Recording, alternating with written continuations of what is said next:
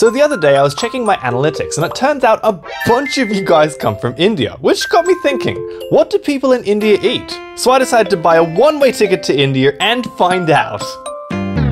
Well, I can't actually do that, but I can go to my local supermarket and buy the very first Indian snack I can find, which is exactly what I did, and it turned out to be this thing, Good Day cookies. Or biscuits, whatever you call them. I don't know what they are, but they looked nice, so I took them home, cracked one open, and had a taste.